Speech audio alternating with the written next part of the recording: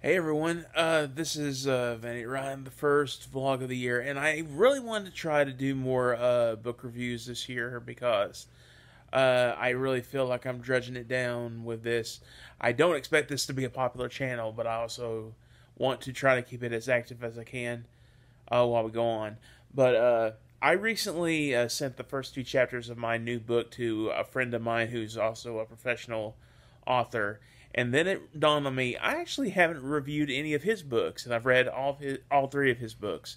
So I definitely want to try to do a good favor and leave what I thought of his work, because I appreciate his thoughts on my own book, and I am taking a lot of his notes into consideration as we go on. But I'm talking about author Jeff Shaw, and I'm going to start off with his very first novel, Lieutenant Trufant. Now, he is a really cool. He is a former retired police officer from Florida, and he's now writing thrillers. And that is almost like near perfect, because you think of John Grisham as like a former lawyer, and now he talks about all these lawyer corrupt stories and all of that. I actually kind of wish I had done a reread of this to really focus my thoughts, but I kind of feel like my first impression on all these books will be like a fairly good summary. This is definitely it's definitely one of those books where it's really going back and forth between a whole ensemble of characters, and the homeless man who takes up a lot of this book, he is actually probably the most endearing character out of the whole book.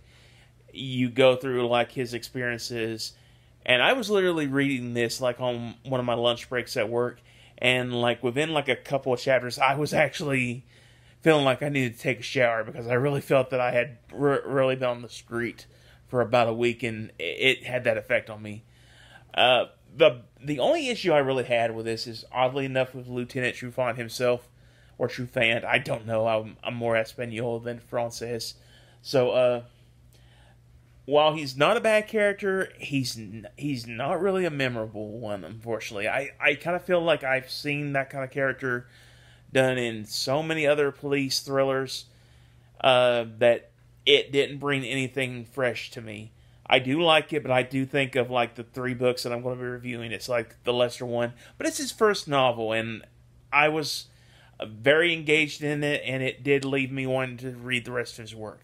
So I do give a good thumbs up on it, although I do feel like I really don't want to say it already felt cliche, because it just feels like CSI and CIS, those kind of crime thrillers that most everybody knows. And I do feel had this been written earlier in mid 2000s, I kind of feel like this would be very much an ideal for a TV series around that time. But very good book. I just don't really care for the leading character, the named character. But the other character, it's one of those weird things where I appreciate the background characters or the supporting cast more than I do the lead characters. That's happened before, and it's really just the main character really has to stick out for me on something like that, if you're going to have such an ensemble character case like that. So that's just my thoughts on Lieutenant Trufant. So check out the next video, everyone.